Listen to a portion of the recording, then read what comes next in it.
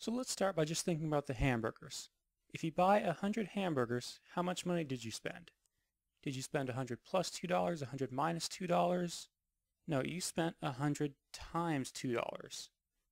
So the amount of money you spent on hamburgers is H times 2. And how much do you spend on bacon burgers? Well, $4 each, so each of them costs you $4, so B times 4. And overall, if you buy hamburgers and bacon burgers, you have to add up to get the total cost. And that's how problem 1 goes.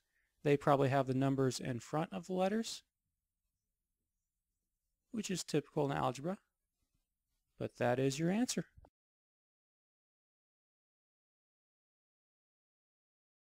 Square root of 3 times square root of 13. For this problem, we have to remember one of our square root rules, which is when you are multiplying two different square roots, you can combine them and just multiply on the inside. Square root of 3 times square root of 13 is square root of 3 times 13, which is 39. And that is our answer.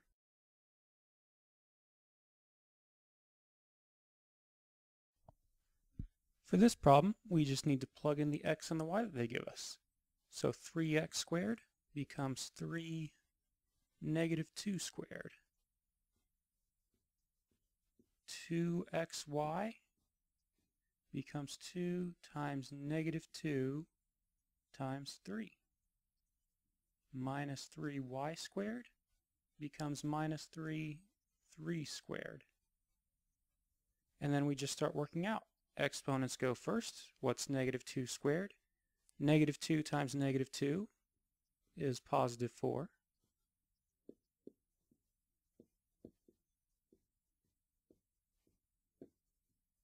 Three squared, 3 times 3 is 9. Then we do the multiplying. 3 times 4, that's 12. 2 times negative 2 is negative 4. This 3 just comes straight down. We haven't done anything with it yet.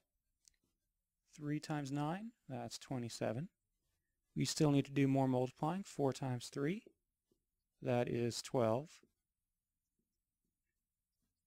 And now we do all the addition and subtraction. 12 minus 12 is 0. And 0 minus 27 is negative 27. And that is how you evaluate an expression.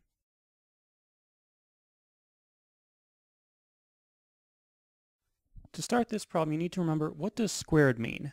Squared means times itself. So we need 3x minus 4y times itself times another 3x minus 4y. And then when we have something like this times something like that, we need to use the FOIL process on it. First, outside, inside, last. Our first pair is 3x and 3x. 3 times 3 is 9. X times x is x squared. On the outside, we have 3x and negative 4y. 3 times minus 4 is minus 12. X times y is xy. On the inside, minus 4 times 3 is minus 12. Y times x is xy. You generally put letters in alphabetical order. For the last pair, take the last of each of them. Minus 4y times minus 4y is positive 16y squared. And once we FOIL it out, we want to combine like terms. Our only like terms are these xy's in the middle. So that gives us 9x squared. Minus 12 and minus 12 combines to give you minus 24. And that's still a plus 16y squared there. And that is that answer.